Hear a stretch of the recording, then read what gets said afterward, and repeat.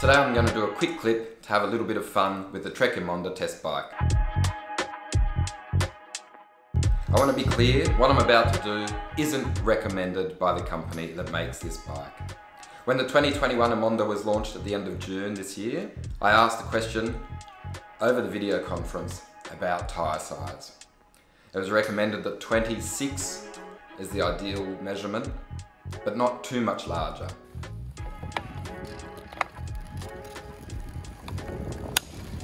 The new Emonda has clearance for up to 28mm tires. We always say that that's with an asterisk on it because the way that Trek talks about tire clearance is a way that is different than the way that some other brands talk about tire clearance. We have generally the way that we do tire clearance is that, and you can see that the opening here in the frame itself is relatively large, is that with a 28mm tire, we have 4mm in clearance radially all the way around that tire, plus another 2mm of tolerance in addition to that. So if you think of a 28mm tire, nominally that means that you have about 6mm of clearance all the way around that for both the frame and the fork. And that is how we determine the max tire size that we have. So that 6mm of nominal clearance around our max tire size is how we come up with our tire size, and that's where 28 comes from. But what I'm going to do today is pull off the 25mm R4 320s. I've got some 32mm Continental GP5000s in the cupboard. I've used them before on my bike.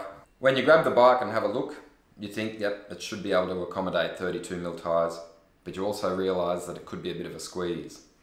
So, just for the purpose of answering questions that people might have, if you were to do what Trek recommends you don't do, I'm going to do it on video and then just present you the images and you can make the decision if it's worthwhile endeavour or not. I'm only doing it because big bag tyres are the trend of 2020, or is it 2019? Are we getting smaller again now?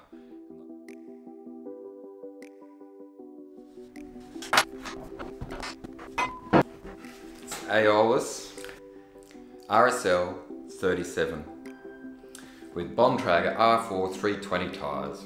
Has a SRAM rotor and a centre lock system by Shimano, curiously, and that's as it is out of the box. Why am I doing this? Only because people are going to ask the question,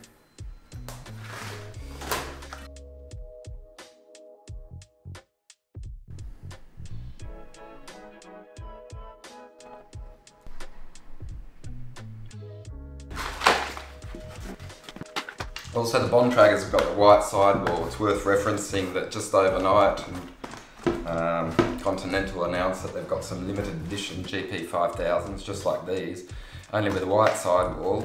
They're on their way to Australia now and they should be here in about a month according to the local distributor. Let's get some air on them and see if they fit in the bike. And so, they do fit. So there you have it. GP5000 32mm on a Trek Emonda of 2021. It's bigger than recommended, but the point is you can do it, and there's going to definitely be people out there who are going to want to do it. I'm only doing this because I know a lot of people like bigger bag tyres.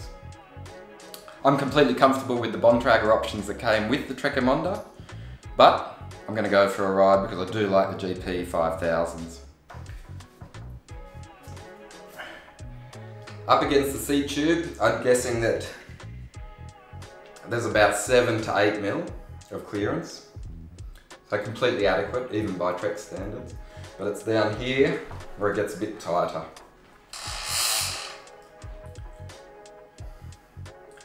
The quest is, so they say, to have at least 4mm all around the tyre. I'd say they've just done it. So although they're recommending not to do it, my quick appraisal after just doing the switch over is that you can. So you make the choice. Let me know if you do and let me know why you did it and what you think of the result. Is it better or worse?